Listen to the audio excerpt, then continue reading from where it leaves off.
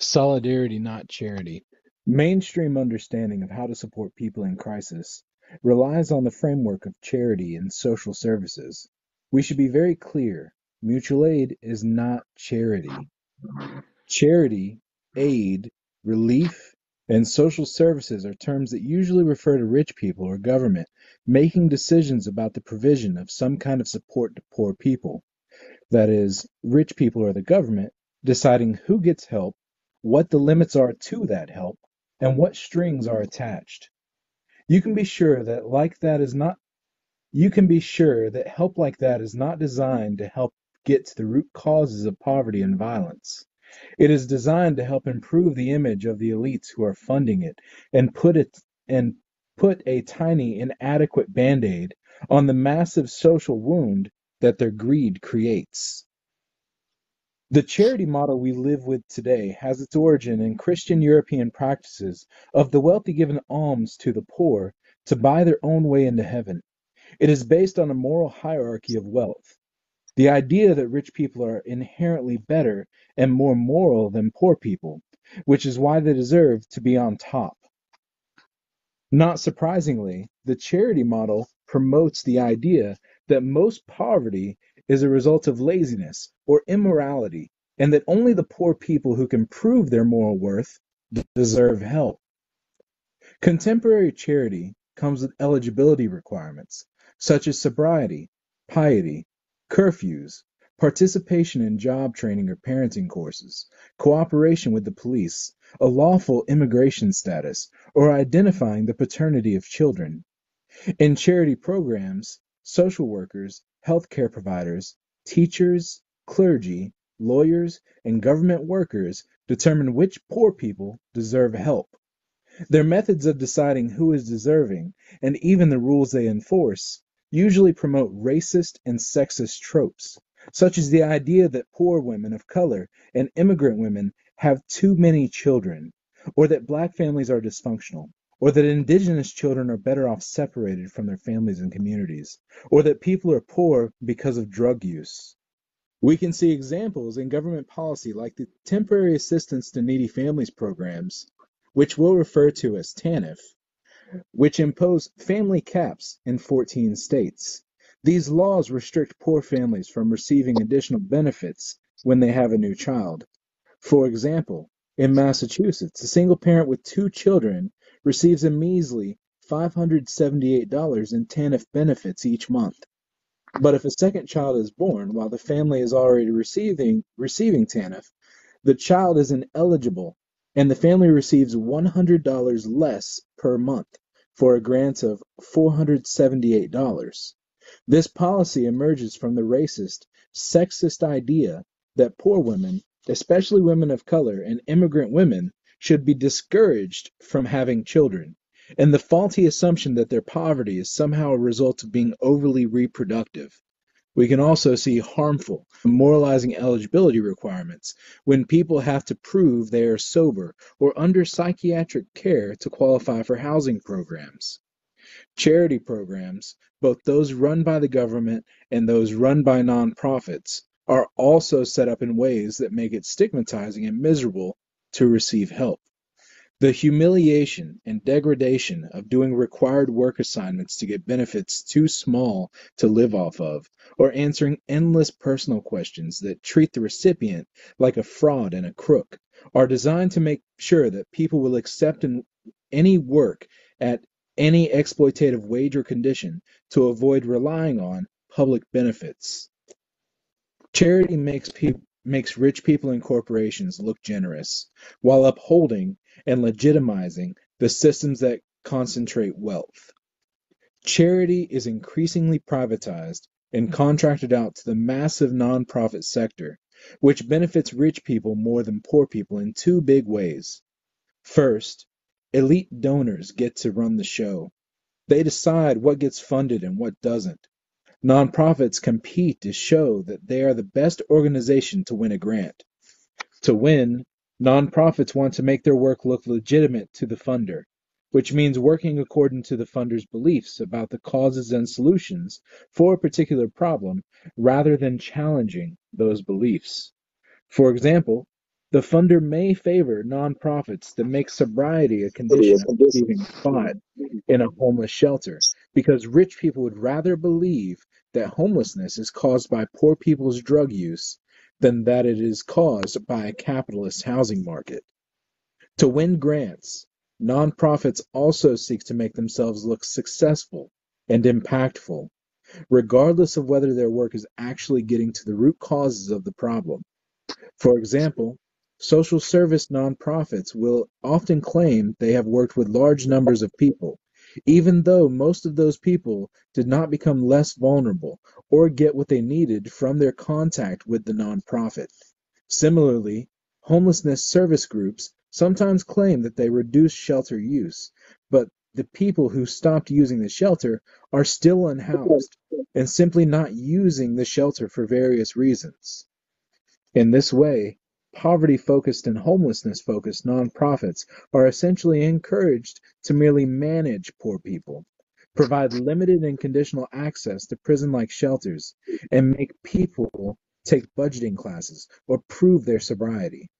They do not take the they do not do the more threatening and effective work that grassroots mutual aid groups do for housing justice, like defending encampments against raids, providing immediate, no strings healthcare and food to poor and unhoused people, fighting real estate developers, slumlords, and gentrification, or fighting for and providing access to actual long term housing. Rich people's control of nonprofit funding keeps nonprofits from doing work that is threatening to the status quo, or from admitting the limits of their strategies. In worst-case scenarios, nonprofits are integrated into programs that make vulnerable people even more vulnerable.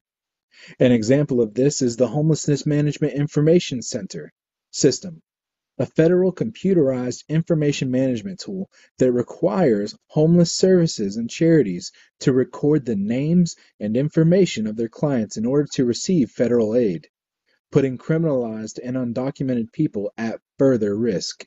Second, the nonprofit system creates a tax shelter for rich people. They can put a bunch of their money together in a charitable foundation, allowing them to avoid paying taxes on it and instead getting to direct it to their favorite pet projects.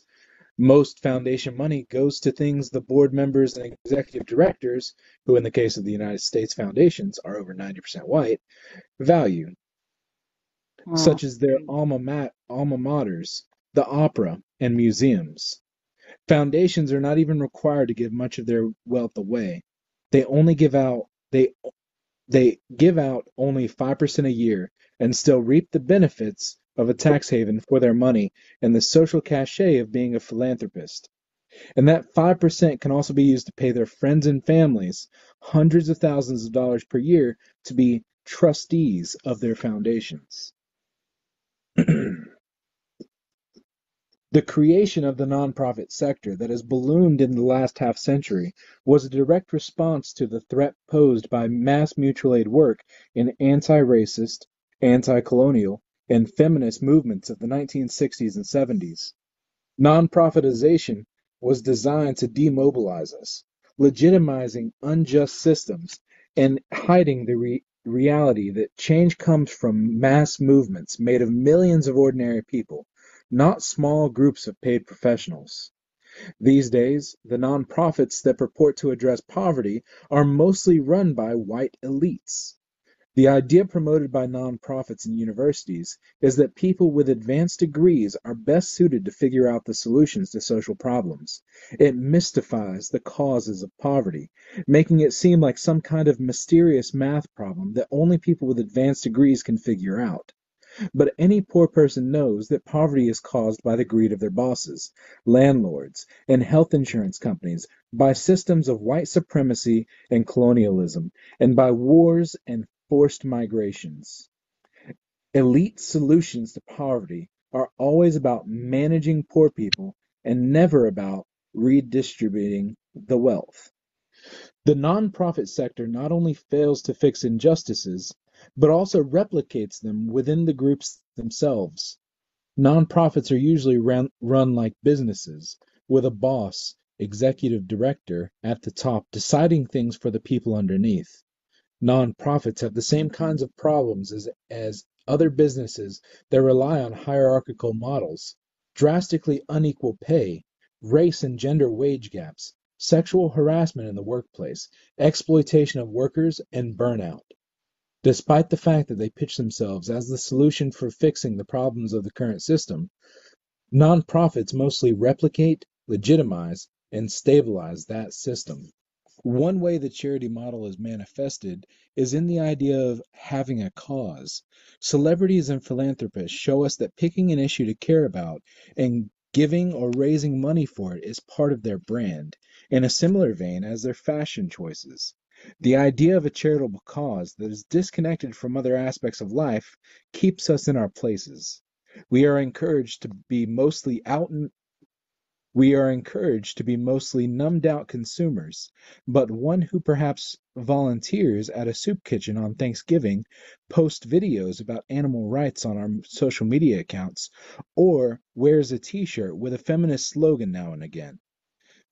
Only those few experts or specialists who make work in nonprofits are supposed to make concern for justice a larger part of their lives by turning it into a career. But even they are supposed to still be obedient consumers. The false separation of politics and injustice from ordinary life, and the idea that activism is a kind of lifestyle accessory, is demobilizing to our movements, hides the root causes of injustice, and keeps us passive and complicit. Robust social movements offer an opposing view. We argue that all the aspects of our lives, where and how we live and work, eat, entertain ourselves, get around, and get by, are sites of injustice and potential resistance. At our best, social movements create vibrant social networks in which we not only do work in a group, but also have friendships, make art, have sex, mentor and parent kids, feed ourselves and each other, build radical land and housing experiments, and inspire each other about how we can cultivate liberation in all aspects of our lives. Activism and mutual aid shouldn't feel like volunteering or a hobby. It should feel like living in alignment with our hopes for the world and with our passions. It should enliven us. The charity model encourages us to feel good about ourselves by giving back, convincing us that we have done enough if we do a little volunteering, or posting online is a great way to keep us in our place. Keeping people numb to the suffering in the world and their own suffering is essential to keeping things as they are. In fact, things are really terrifying and enraging right now, and feeling more rage, fear, sadness, grief, and despair may be appropriate. Those feelings may help us be less appeased by false solutions and stir us to pursue ongoing collective action for change. That doesn't mean that mutual aid work never feels good. In fact, it is often deeply satisfying and connective, creating caring relationships, raucous celebrations, and an enduring sense of purpose. In my experience, it is more engagement that actually enlivens us, more curiosity, more willingness to see the harm that surrounds us and ask how we can relate to it differently. Being more engaged with the complex and painful realities that we face, and with thoughtful, committed action alongside others for justice, feels much better than numbing out or making token, self consoling charity gestures. It feels good to let our values guide every part of our lives. Mutual aid projects, in many ways, are defined in opposition to the charity model and its current interaction in the nonprofit sector. Mutual aid projects mobilize lots of people rather than a few experts, resist the use of eligibility criteria that cut out more stigmatized people, are an integrated part of our lives rather than a pet cause, and cultivate a shared analysis of root causes of the problem and connect people to social movements that can address these causes. Part two of this book focuses on how we can build our mutual aid groups in ways that can most successfully accomplish these goals, avoiding the pitfalls of the charity model and learned hierarchical behaviors that can reproduce injustice even in activist group settings.